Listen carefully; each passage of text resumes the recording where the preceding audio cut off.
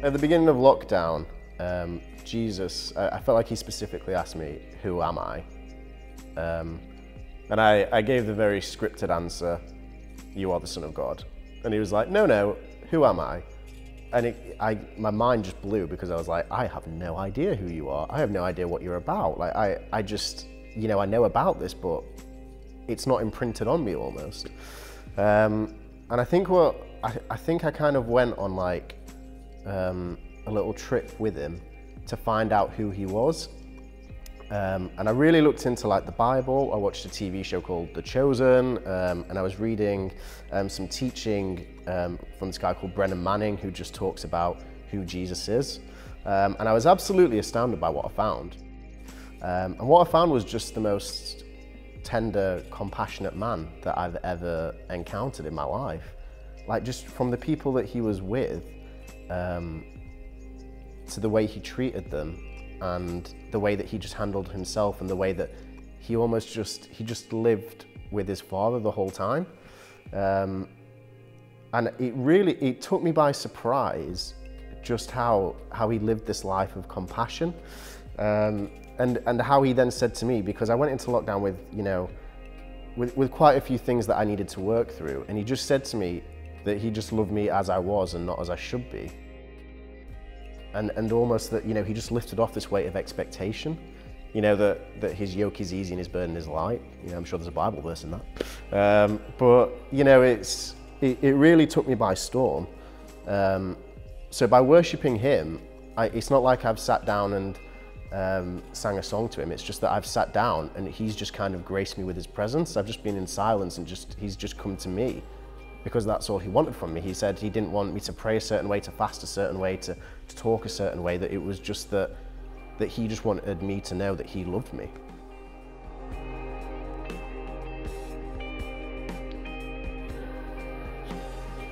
I think he's just told me that there's a real simplicity in it. That he just says, love the Lord your God with all your heart, soul, strength and mind, and love thy neighbor. And I'm like, it's not go and convert the local people in the park. It's not love people and then convert them. It's not tell them about their sin. It's just love them. And I feel like, that is our mission. That it reciprocates, that I can see that Jesus loves me as I am, not as I should be. And then I reciprocate that to my neighbor, to the person closest to me. And then again, that they reciprocate it, and it's almost like this knock-on domino effect. And I feel like that's the mission that we are all called into.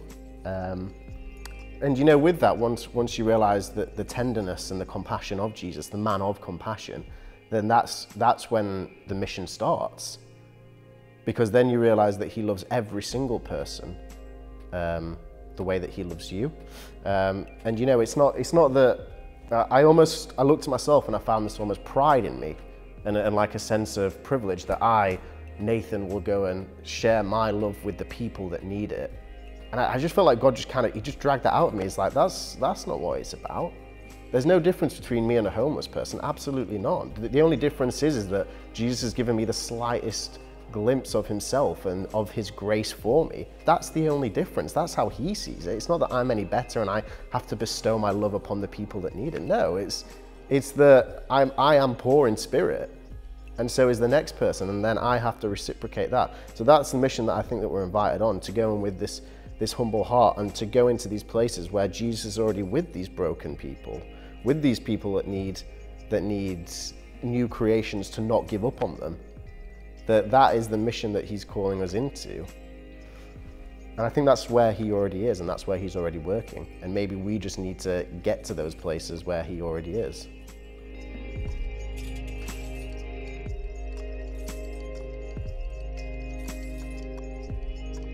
That we mean what we say, that we are authentic in what we are doing and what we're saying. There's always so much in the media about the church, about what is happening, what is going wrong and what is going right. What we stand up for and what we don't stand up for. And I feel like, going back to earlier points, that once we capture that glimpse of Jesus, once he's like branded his love onto you, that you are loved as you are and not as you should be, then that's when people change, and that's when the church changes, and that's the kind of people that the world needs and that the church needs. people that will stand up for these things. Because once, you know, I found with myself that as I've just had the tiniest glimpse at him, that there's just like strength and character developing, that there is kindness and compassion and patience and all these different things just developing. And those are, you know, for so long I thought that culture says that, you know, I have to be confident, or I have to be funny, or I have to buy into all these different things. And actually people don't want that. That's what society tells us, but it's not true. That what people actually want is someone that cares for them, someone that will tell them the truth, that someone that they can rely on, someone that is all of the fruits of the Spirit. That is what is lacking. And I think that's where God is taking the church now, that he wants to get these new creations and these people that have genuine love for other people, that don't do it because they should, or because it is expected or out of obligation, because that is not true love, that is not genuine. I feel like he wants to get these people together that actually do love people as Jesus did and had compassion. In 1 Corinthians 13, you know, it's like, if you've ever been to a wedding, you know that it's the most famous like love passage in the Bible. But the most staggering bit is at the beginning, where it says like, if you do all these things but you do not do it out of love, then you are nothing. You know, you can die of martyrdom, you can prophesy, you can fast, you can do all them things, but if you don't do it out of love, out of this genuine love that Jesus has, then it's for nothing.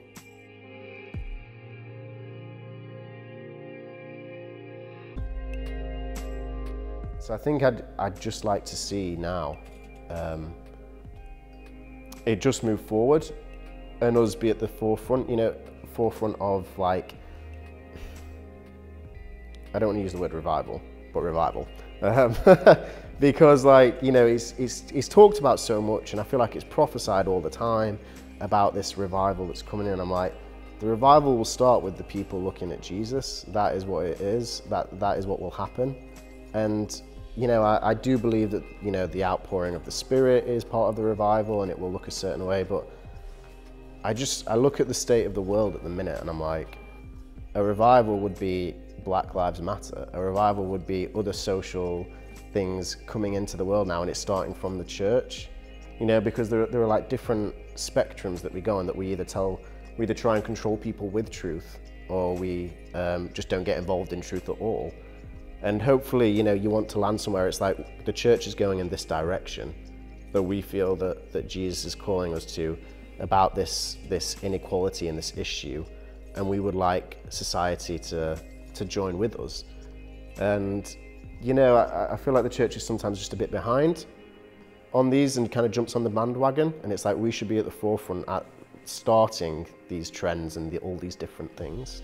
But I think the thing that I'd love to see most happen in the Baptist church is just that we accept everybody. That, you know, there are pastoral issues at times, yeah, but that we just don't turn people away. That no matter if they don't fit our mold or they don't resonate with us, that we still have that same compassion for them. And I think that's what the heart of God is, and I think that's what Jesus did. And that was why that's what got him killed. Because it was so extravagant. It was not normal.